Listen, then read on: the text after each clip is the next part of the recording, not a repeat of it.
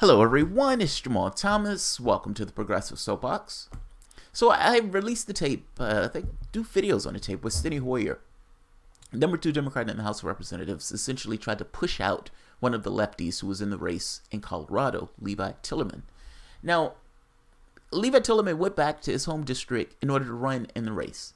And he assumed that in running in the race, he would have, at the very least, the party would be impartial in the process. And he found that the party was not impartial in the process, that he seemed to be getting the short end of the stick. Come to find out, it was worse than what he thought. The party itself had put its full support behind one of the other candidates, one of the corporatist candidates that was in the race. Tillerman was pissed off by this, of course. You're supposed to be the Democratic Party, and you're being completely undemocratic. You're rigging the process for somebody else. And just so you can hear the tape, let's hear the tape again, or just hear a portion of the tape, so you know what I'm talking about in case you didn't see my other video.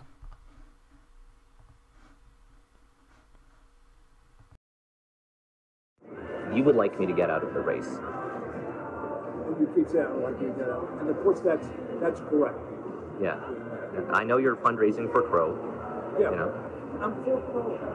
I am for Crow because a judgment was made very early on. I didn't participate in the decision. So your position is a decision was made, very early on before voters had to say, that's fine because that's the DCCC knows better than the voters of the 6th Congressional District, and we should line up behind that candidate. That's certainly the consequence of our decision.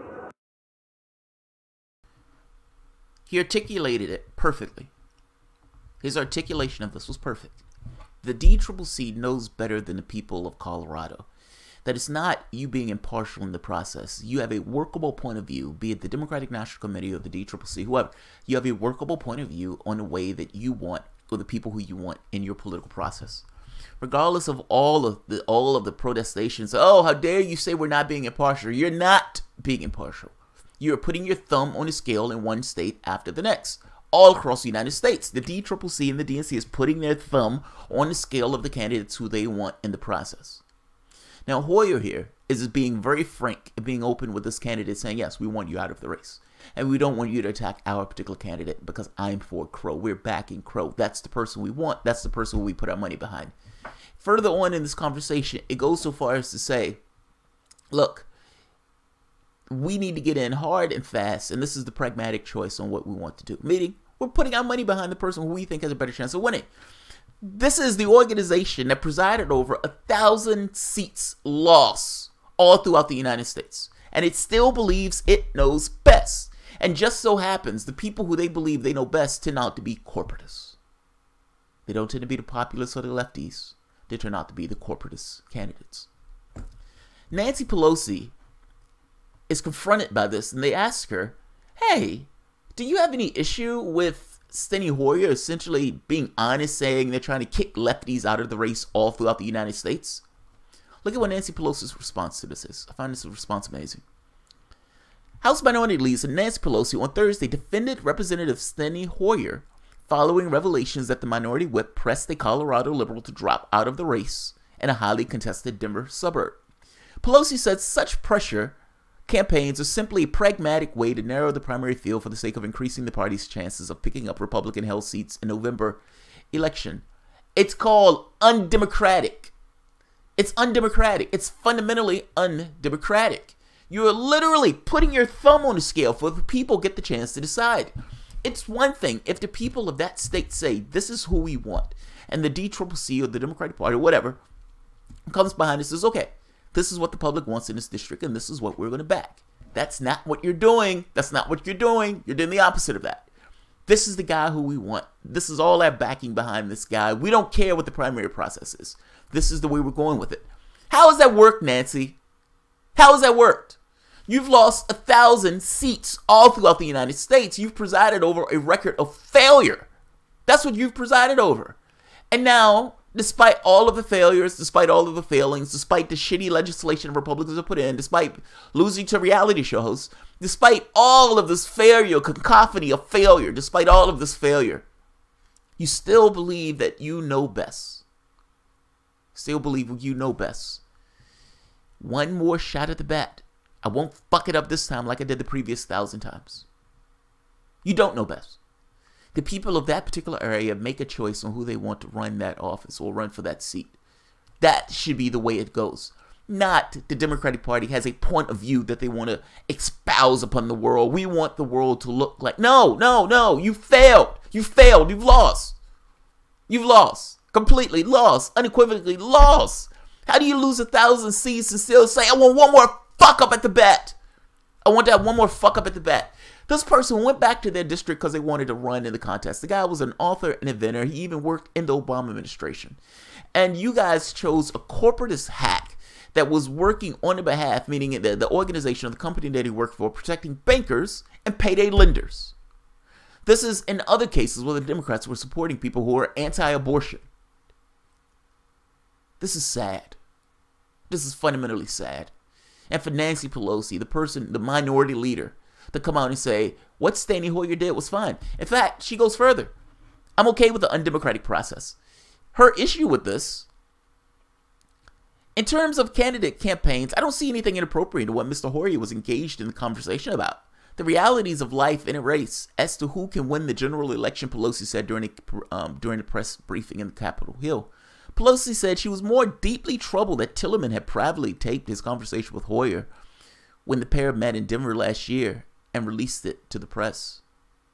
I don't know if a person can tape a person without that person's consent and then release it to the press, Pelosi said. That's what I'm more concerned about.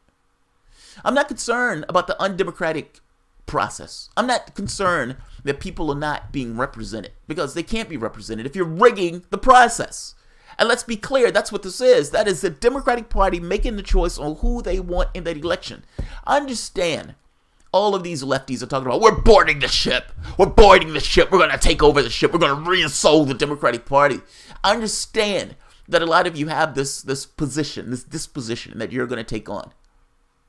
They're cheating you before you even get out the gate. Before you even get on the ship, they're pulling up the planks. While screaming impartiality at the top of their lungs in the same way they did with Sanders. They are rigging these processes against these progressive candidates in one place after the next. And it just so happens that it always ends up being the corporatist candidate who they choose. They are espousing a workable point of view on the world. That workable point of view that they're espousing on the world has nothing to do with lefties, has nothing to do with populists, has nothing to do with progressives. They want your votes, but they don't want you in their seats. In fact, they don't even want you going against them. They want you bitching at them or anything else. What I would advise is lefties, people who are running in these elections, people who hear Nancy Pelosi saying, it is just pragmatic to be undemocratic. Just pragmatic. We don't need a representative government. That's a pain in the ass. We need to be able to win. And in order to win, we need to be as undemocratic as we can possibly be. So within the rules of the system to which we find ourselves, we are going to use this extra money to hit and end progressives, to get them out the race, so we can have a quote-unquote united front. What I would advise to progressives is that you are not a Democrat. Stop looking at yourself as a Democrat. You are something fundamentally different. And until you realize you're fundamentally different and step outside of that context, nothing changes. For as long as you're complicit with them cheating you in this way, nothing changes. If you get cheated and you turn around and still vote Democrat, nothing changes. They are rigging this process all throughout the United States. Just like they did with Sanders, they are rigging this process. I'm saying to you, if you're a lefty and you're running in one of these elections, run against the party itself. Run against the party in the general election, meaning run your own campaign. Allow the people to actually get a choice. You may lose, but at the very least, it shows that you have teeth and you're willing to go at the party itself. One of the things that he was concerned about was, we don't want you attacking our candidates. Attack their candidates. Call them a corporatist. Call them a banker. Say that both of them are taking money, because that's exactly what's taking place. Both of them are taking money and doing favors.